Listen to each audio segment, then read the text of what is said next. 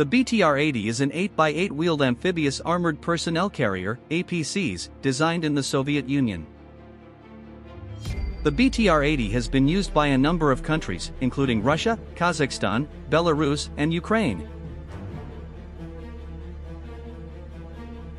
In 2026, the BTR-80 improvement plan will focus on several main areas, namely: 1. Mobility.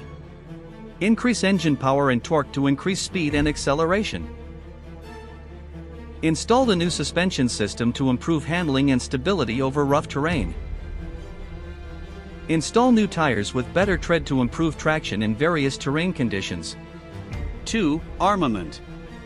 Install a remotely operated weapon station to increase shooter accuracy and safety. Install anti-tank and anti-helicopter missiles to increase firepower.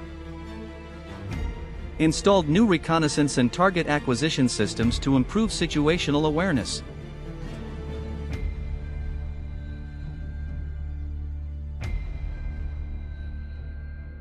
Three. Protection. Install additional armor to increase protection against firearms and grenade fire.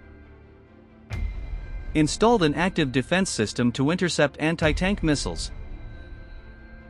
Install an automatic fire extinguishing system to increase survivability on the battlefield.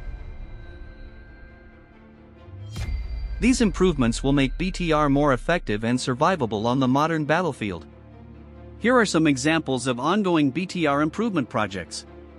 Russia is developing the BTR-82A, which will be equipped with a new engine, new suspension system, and additional armor. Kazakhstan is developing the BTR-80KZ, which will be equipped with a remotely operated weapons station and an anti-tank missile system. Ukraine is developing the BTR-4M, which will be equipped with a new engine, new suspension system and new electronic systems.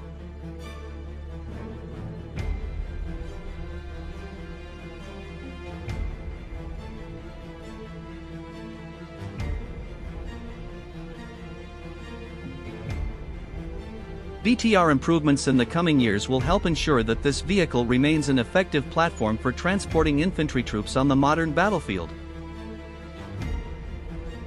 For certainty regarding the issue of increasing the BTR in the coming year, we need to wait for official information from related parties, such as the respective Ministry of National Defense. Conclusion: BTR improvements in the coming years will help ensure that this vehicle remains an effective platform for transporting infantry troops on the modern battlefield.